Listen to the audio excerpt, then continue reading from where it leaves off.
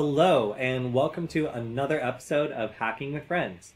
My name is Cody Kinsey. I am a security researcher at Varonis, and today we have a special guest, Alex Lin, on to answer some of the questions that have been asked on our YouTube channel over, well, the last couple of weeks.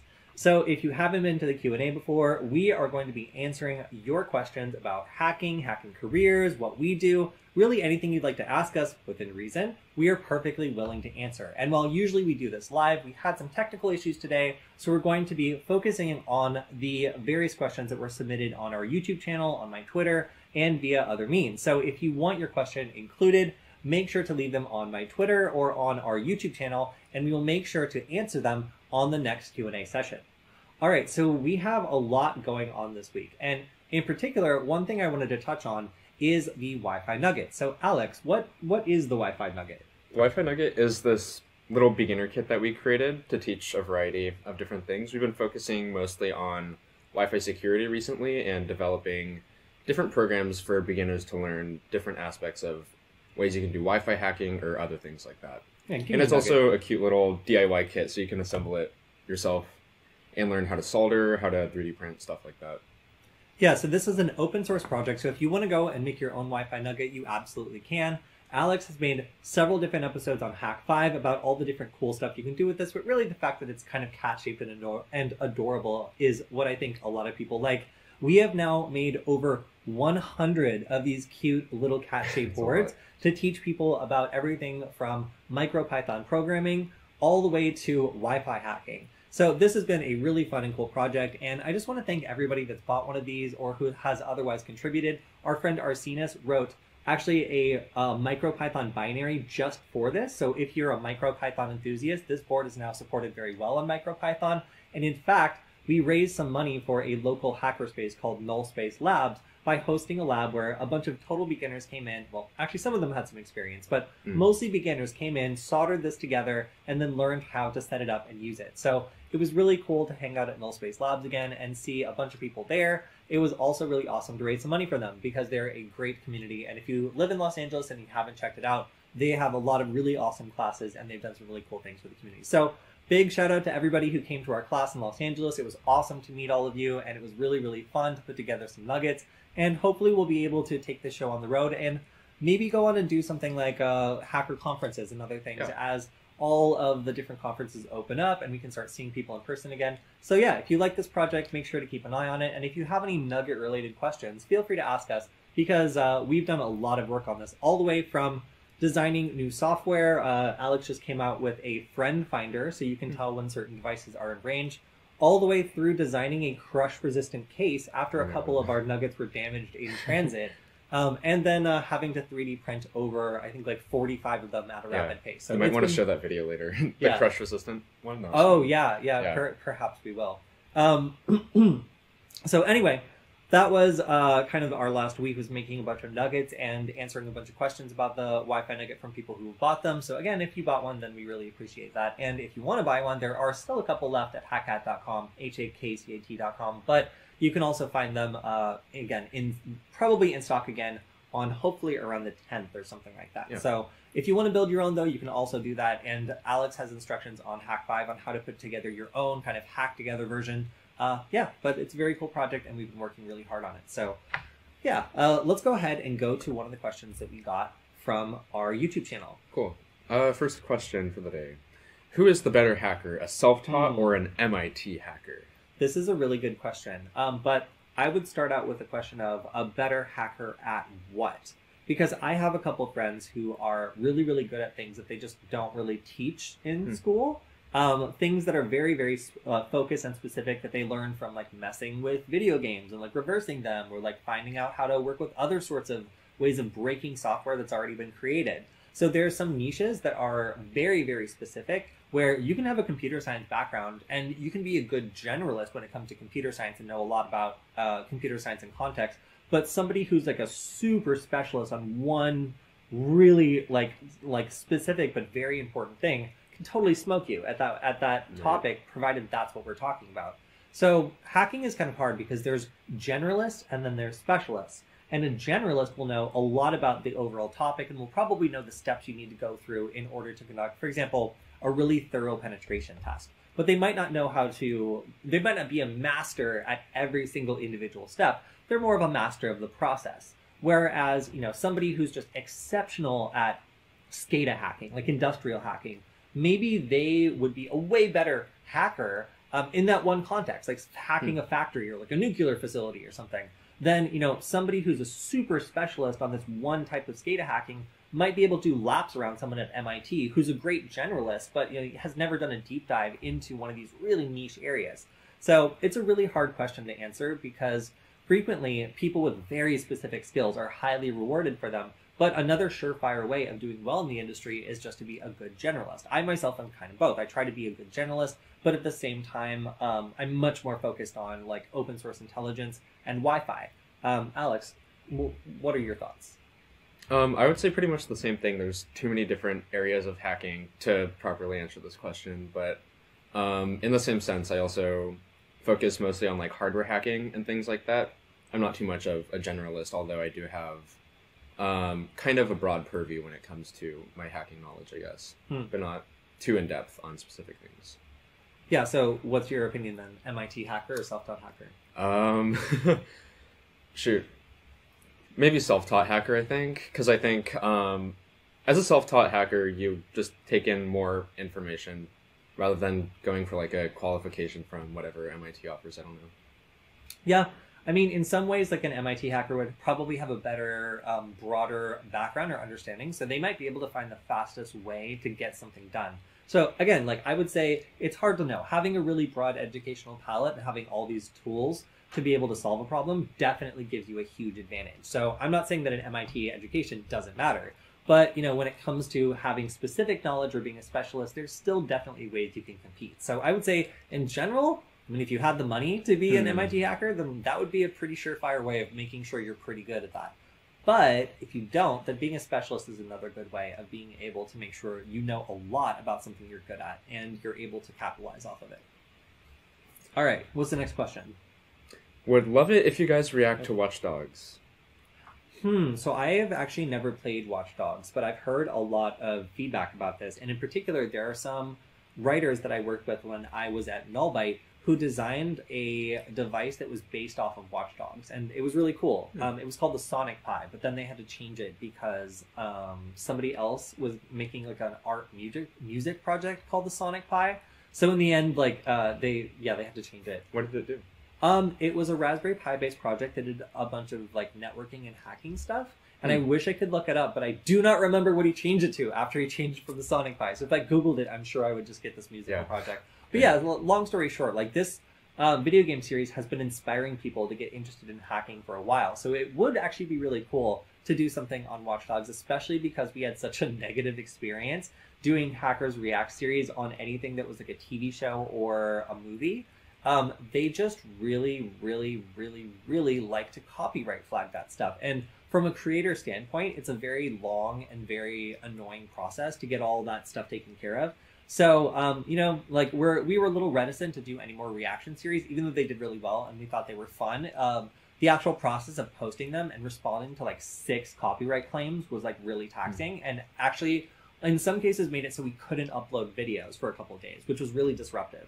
So we really want to bring more content around that. But from the creator side of things, it's just crazy how if you use something and even it can be totally obviously fair use, there's just companies who will work on behalf of, like big media groups and just automatically deny every content claim just to make it so that the majority of them are taken down because creators don't feel the need to challenge it. But effectively what you have to do is you have to challenge it so that they have to sue you in order to take it down. And yeah, like that just is way more work than the average creator is willing to do. And that's why you might not see as many of these. It's because it's really disruptive for your channel and it's actually quite annoying to make. So Watch Dogs might be our solution to that because it's a video game. It's not as heavily enforced as maybe a movie, but I guess we'll find out. So it's a lot of trouble though. Yeah. Have you played Watch Dogs or do you know much about it? No, I haven't. All I know is it's just like vaguely hacker related and seems to be popular. It's not vaguely hacker related. It's like you hack stuff in it constantly as like I know there's some like stretches in the way that things are hacked in the game. That's all I know. about it. But yeah. Yeah. So like, I've never played it, and Yeah. I don't think I've even really watched like playthroughs. But I know that like in the game, like you have to like hack like smart objects and like things in the city and whatever else, and that's how you get stuff done. So it makes you think about the ways you could use stuff around you to further your goals. And for a lot of people, looking at the world as like exploitable is a really, really cool thing, because, you're suddenly looking at like traffic lights and like other things that everybody has to interact with and be like, if I controlled that, what could I do? So I think the instinct of just like being able to look around and find things that could be hacked and thinking about who could hack this to benefit in some way, that is really the future. And I think it's cool that the game built it in. So I would like to definitely react to that. So if you want to see us do a react to Watch Dogs series, then let us know. We'll get on it. All right, what is the next question? Hopefully you guys can react to some scenes from the movie Takedown. It's the movie done about Kevin Mitnick. Well, it would be very ironic to get a bunch of takedowns from Mitnick on it. So I am actually... I was going to say if our video got taken down. Yeah, it would be very ironic if our video got taken down, especially if it was about Kevin Mitnick. So I just am really curious. I'm gonna on my Twitter go to Kevin Mitnick, and I think you'll see it doesn't come up, and that's because did he block you? He blocked me. No way. Yeah. So if you want evidence, then that's quite an accomplishment. Yeah. So yeah, we could do that. I don't care. That guy can't see what I say anyway because he friggin' blocked me. So yeah, nice. we could do that. Yeah, we could do that. A very funny turn of events.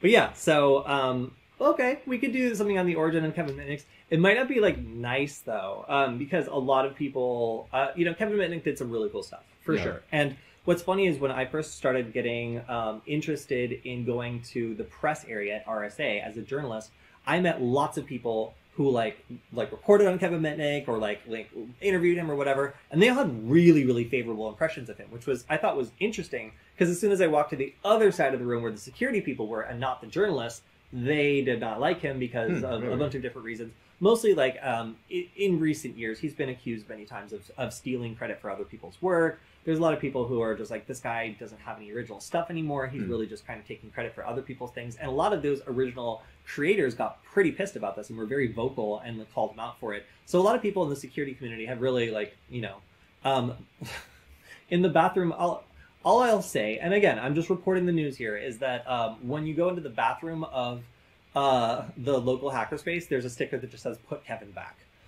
So, the security community is not necessarily a big fan, which is funny because when people get into it, they're like, oh, legendary hacker guy, Kevin Mitnick, and then you start talking to people and they're like, he stole credit for my friend's project and then like doubled down on it and tried to copyright it. It was really lame. There's some stuff like that. So again, not trying to spread rumor. I'm just saying the security community has a different view. So it would be kind of interesting to go through and just watch the documentary and kind of see why so many of the, I mean, I've done some preliminary research, but why so many of these journalists were really just like thought that he was like the expert or the person to talk to, mostly because of their past interactions when he was very much a subject of lots and lots of news. So yeah, again, don't want to talk any smack here. I have no personal experience other than him posting some whack stuff on Twitter and then blocking me after I responded. But yeah, I mean, what are you gonna do? You get blocked sometimes. Yes. But okay, yeah. So I think maybe we'll take a look at this, and provided we can strike a neutral tone, I think that could be a lot of fun. And maybe it gets taken down, maybe it doesn't. I don't know if we can spend a full hour doing it though, so we might need to find some time doing other stuff. But all right, let's do another question. Cool. Do you have a way to contact you? Information here was good, but I have some details involving these types of attacks that is heavily unknown, except in certain underground places. Our consultation rate is on our website, and if you would like us to consult on your specific and individual weird case, we're generally not available. I'm kidding. We have no consultation rate, and we don't have a website. But we do have your Twitter and the very strange DMs you get. Yeah, I'm sorry. All right, so if we go over to my Twitter, then I get lots of questions about just random stuff. Hello, bro. How are you? Yeah, most of these are questions about like highly specific like stuff, like they're stalking someone or their girlfriend or something, and I just can't answer your case. Like, I'm not. So people like, oh, you're good at computers. You're like Geek Squad, right? You can help me with my computer. No, I break computers, and I don't even break computers to like spy on people. I guess kind of sort of with the Wi-Fi stuff, but I mostly just break computers to teach other people about breaking computers, and that's my job. That's great, but I cannot fix your computer. I cannot help you like commit crimes by breaking into someone else's computer that didn't consent. And I am not paid to look at technical problems for random people on the internet. So I just think it's very funny that like people see my video my videos on YouTube where they're like, hey, like, this guy knows about computers, and like, my Dell from 1995 for some reason cannot access the optical disc. Can you take 20 minutes to 5 hours of your time to diagnose this problem for me? Here's a blurry screenshot. I can't help you. I'm sorry. So yes, I get a lot of questions. Some of them are very nice. Like this one right here. I was like a little unsure what this meant. I translated it, and it just means peace be upon you. That's sweet. So sometimes I just get messages that are nice. And like for this one, I'm just like, thanks. But if you've got some question that's like crazy, then I'm really reticent to answer it. So let's go ahead and go on to the next question. All right. Not saying this question was crazy. I'm just saying any question that involves like me helping you work on technical details is probably going to be enough for me. How does malware connect to and keep persistent connection to a C2 server? Different methods and diagrams, etc. Throughs would be super interesting and helpful. Hey, this is a great question that almost deserves its own episode, honestly. Yeah. Because malware C2 connection is like part of the life cycle of malware. So, all right, so let's talk about malware to begin with. Like, what does malware as an entity need to do in order to survive? Like, as like a little life form, it needs to get into where it needs to go. So it needs to immediately first get penetration onto the target and be able to inject code or do something on the target. So that's step one. Step two is persistence. It needs to make sure that if it's knocked out or something happens, it's able to reassert itself. So then we have persistence, and then we also have communication. So we need to be able to report back and get instructions, because depending on the target, the operator of this malware might want to do a number of different things. They might want to do a low and slow campaign if this is a really juicy target. Or if this is just a really poorly defended but kind of like not so juicy target, then maybe they just want to spring everything right away and just get right to work. It really depends on levels of kind of spreading around the organization, escalating privileges. But the C2 stage is really interesting because it is a critical function for malware to survive. I mean, in order for it to persist, it really needs to at some point connect back to a control server and get instructions, unless it's something highly specialized like Stuxnet. So Stuxnet was interesting because it didn't need a C2 server, and it was designed to be attacking things that were totally offline. And what instead it had to do was have this incredibly complicated system of selection where it would only run if all of these certain conditions were met.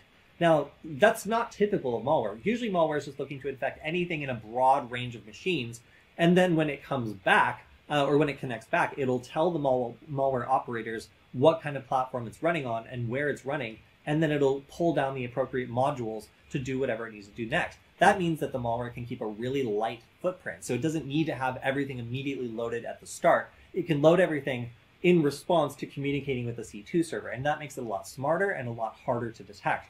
But that C2 communication is a vulnerability. It means that somehow the malware needs to connect back and communicate with its operator. So, Alex, how would you do this if you were a malware creator?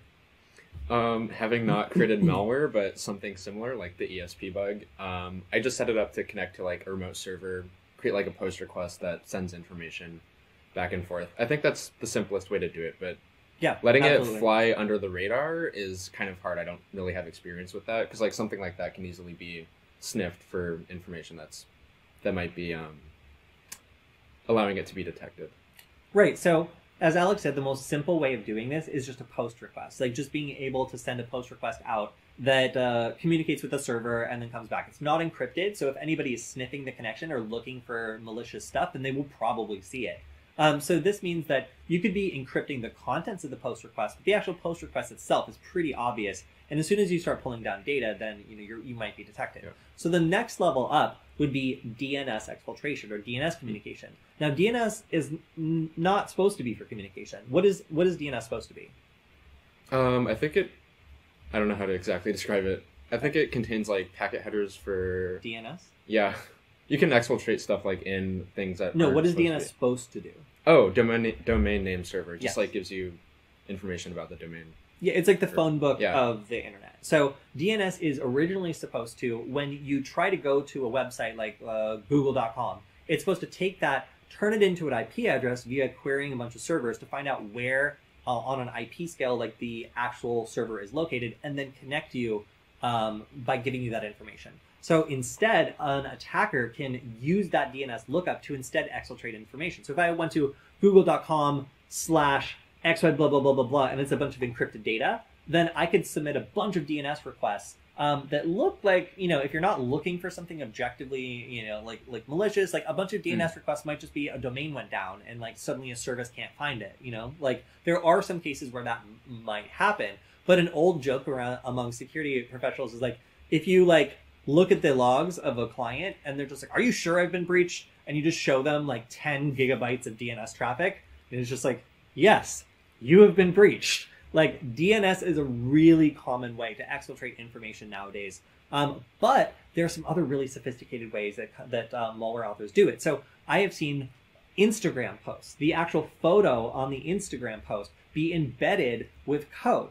So steganography is a way of hiding information in images and other sorts of seemingly innocuous data and then posting it in public so that it can be basically picked up on by a third party and then communicated through. So these are ways that bots have worked in the past to circumvent this sort of like monitoring by avoiding DNS requests and instead like posting an image or doing something that seems innocuous but has hidden data that you need to be aware of is there in order to have a reasonable chance of decoding.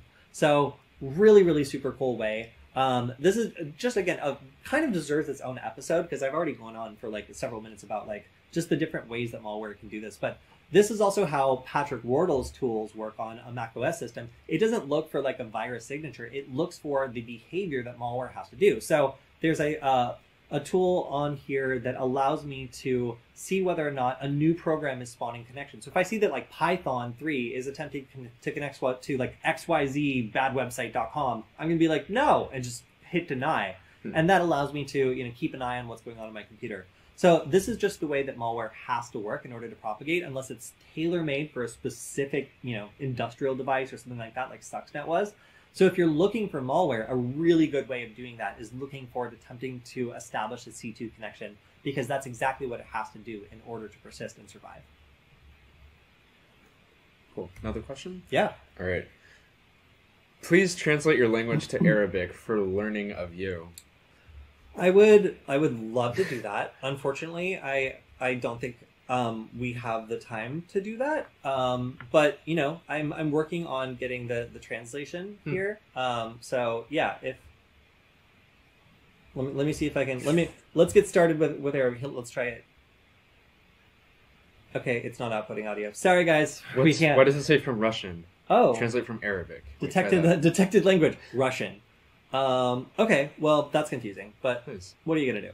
So I don't think that we probably have time to translate our stuff into Arabic, but if you guys want to use Google, there's plenty of there's also plenty of automatic transcription services, but unfortunately we barely have enough time to publish content in English. Yeah.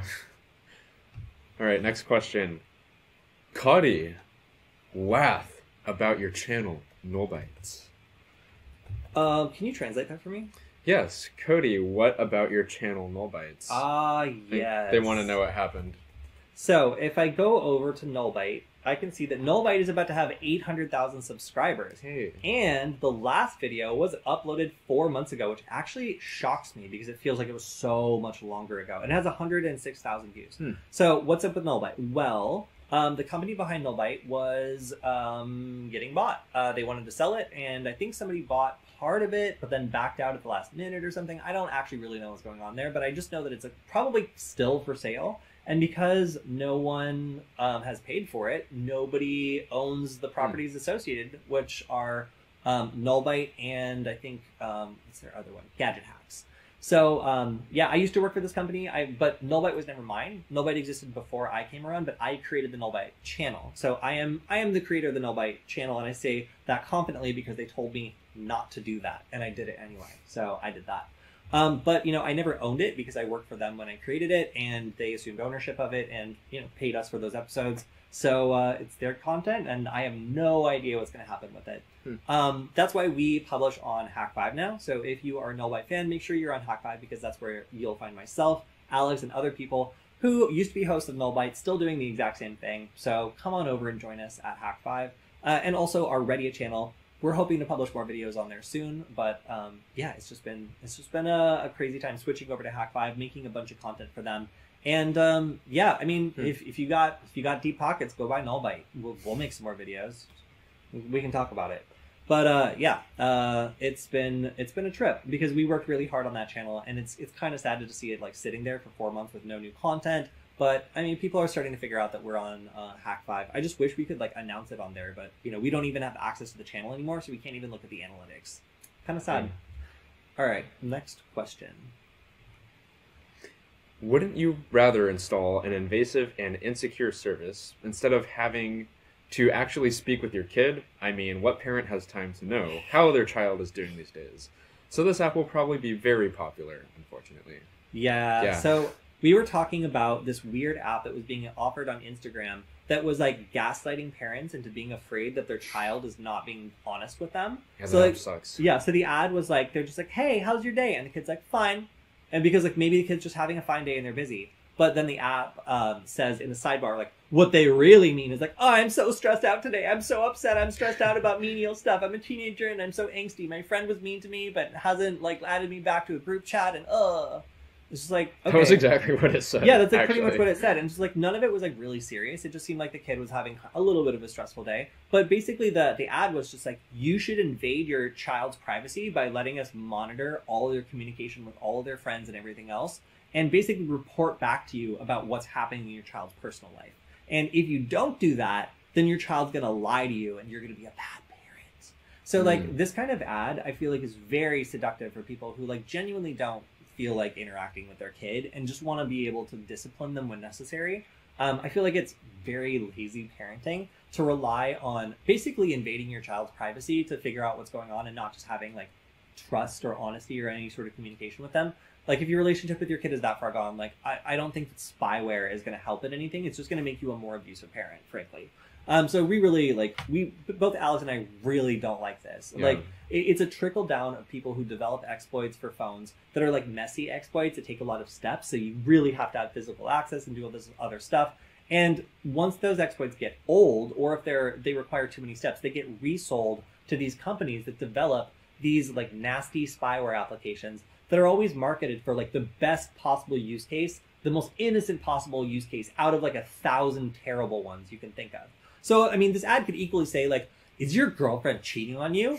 Like, hack into her phone and find out. Because like basically the permissions and everything else you would need to do are the same. You know, there's really the only difference between using this unethically and ethically is marketing. And they're just trying to market it, again, towards paranoid parents who will take advantage of the fact that there's not really any laws for like abusing your child digitally and invading their privacy and like, you know, like doing whatever it is you're going to do. A lot of people, you know, are feel differently about this, and they feel like it's appropriate to monitor their child digitally because their child is like their property until they're 18.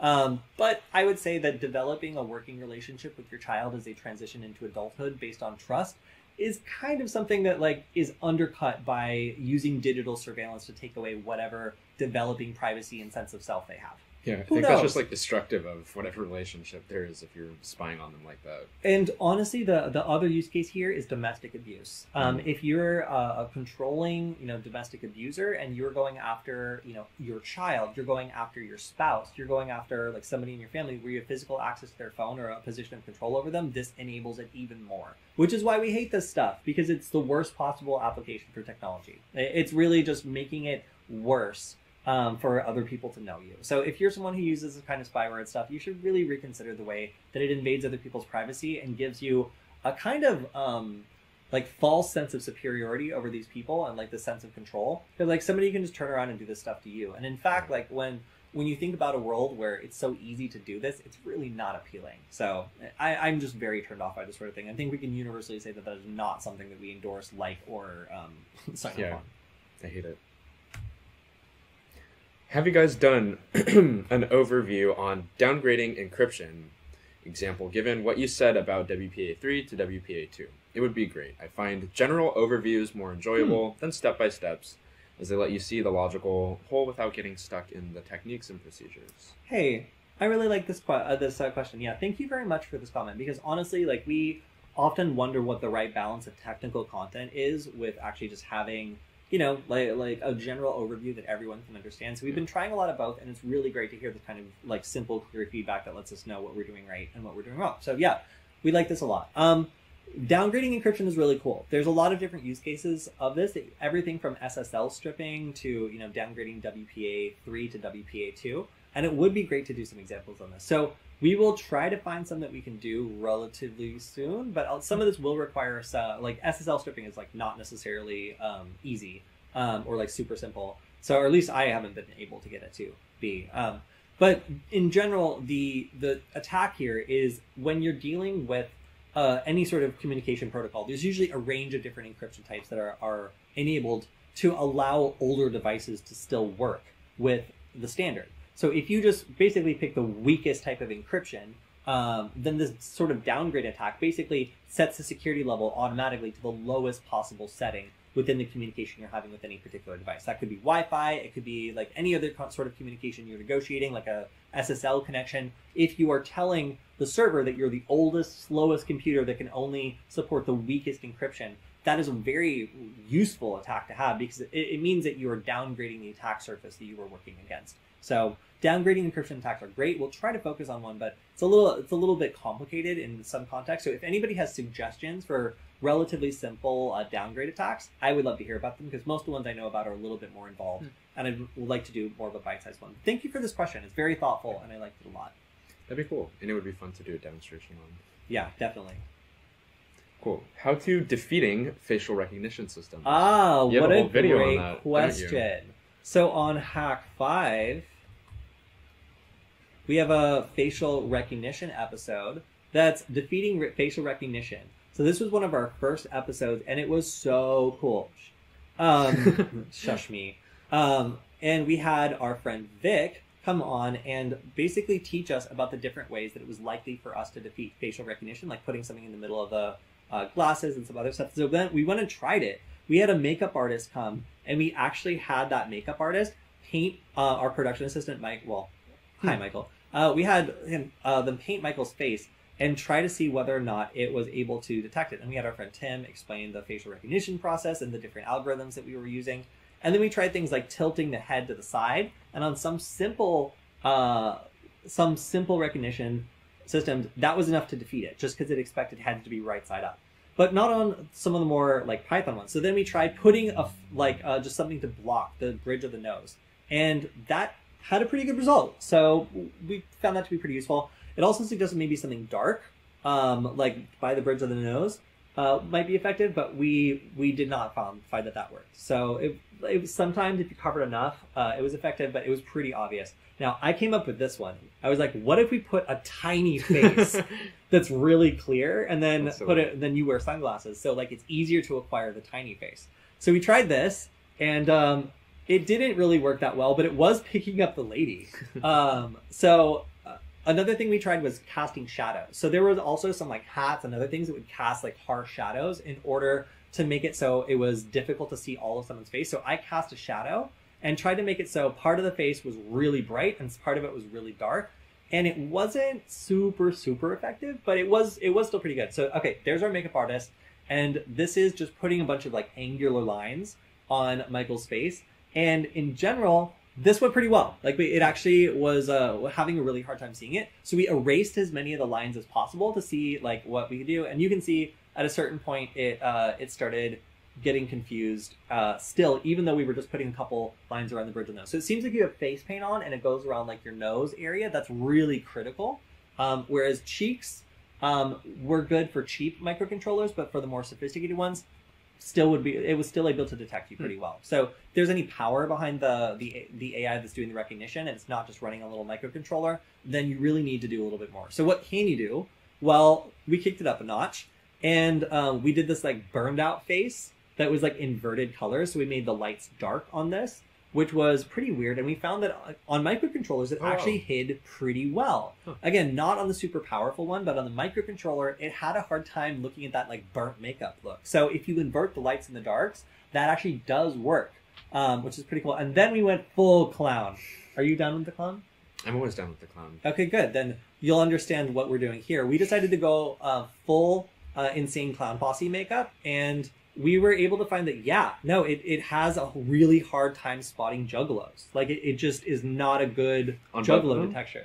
Yeah. So on both of them, we were able to see that it was just not picking up. See? Well, okay, so it was able to sometimes get Michael on the more sophisticated one, but Juggalo makeup like did a pretty decent job of getting rid of his like facial like profile and making it so it was locking onto the wrong thing. So super fast overview. If you want to see more detail, you can go to this episode. Again, really, really great episode. It's one of my favorites we've ever done. But there are ways of defeating facial recognition. We're going to try some other ones. I burned out, I think, like 25 infrared LEDs trying to set some up in order to make like an infrared one for infrared cameras. So we're still going to test that one in the future. And there's also some reflective ones. Like I have some reflective glasses now that are supposed to reflect infrared light back. So we'll try that as well. Both active and passive infrared blocking, or jamming, I guess you could call it. Nice. So those are some ways to defeat facial recognition. All right, next question. Cool. Is Maltego basically Microsoft Power BI for shady underworld data? Sort of, but I don't think Microsoft Business, like whatever that is, like has entity types that work the same way as Maltego that do like calls for data. No, so it's like analytics. Yeah. So like one of them is like an analytics suite where you got to have your own data, and maybe you could plug it into one or two data sources. Maltego has data. So when you have a Maltego like query, it goes out and brings in a bunch of other entities that are their own entity type that have their own data pools that each individual one can do. So I can do different data pulls for like a website entity than like a DNS server entity. They allow me to search for different things and plug into different data sources. And each one is set up carefully to allow you to pull in more useful information about that entity type. So like a person is going to give you different options than an email address, than like an address or a name server. Like those all will give me different options for pulling in more data. And that's why Maltego is liked by so many people, is it just gives you lots of different ways to conduct an investigation. Now that you remind me, I need to get back to someone at Maltego because they emailed me 3 days ago. And I will be doing, I think, some sort of demonstration for them pretty soon. So if you want to see more Maltego stuff, stay tuned because we're going to be working on it. And I'm sorry I haven't emailed you back, Maltego. All right. That was our last question. All right, that was our last question. So very quickly, on my Twitter, if anybody wants to send me a direct message with a question in it, I'll look through them occasionally and just know that I get traumatized. Sometimes I just get stuff like this. I don't know how to respond to this. I'm super busy. Like, what do you want? Like, what are we friends now? Like, I do see that you have the Null Space Labs logo, and I think that's great. But I don't... Hi, I'm responding right now. Hello. And then also, please make a video on social engineering skill. Google sends my mail in spam box. Okay. Are these separate questions? Are they written? Or is this related?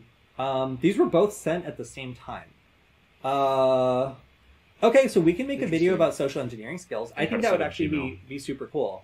Like, for example, like if we wanted to just do an overview of like some really interesting social engineering attacks and talk about the skills that went into them. Yeah? Yeah. That'd be pretty cool. Yeah, that'd be pretty cool. I don't know why Google sends your mail to your spam box. You might... It's unfortunate. Yeah, it's unfortunate. So we agree that that's unfortunate. Let's create a video on how to set up your Gmail properly. Yes. So then, Great. Hi, sir. This is a very long question, basically about what to do next after you do some rubber duckies and stuff and do some certificates in Udemy. You should start either producing content about what you've learned, or start doing bug bounties, or just do something where you can get paid for what you are doing.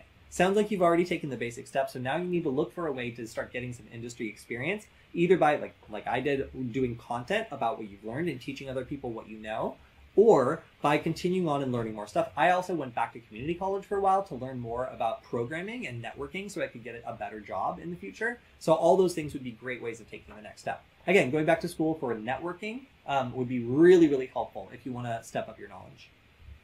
And I think that's I just want to give a shout out to why did Nullbyte stop uploading videos? We have answered this question.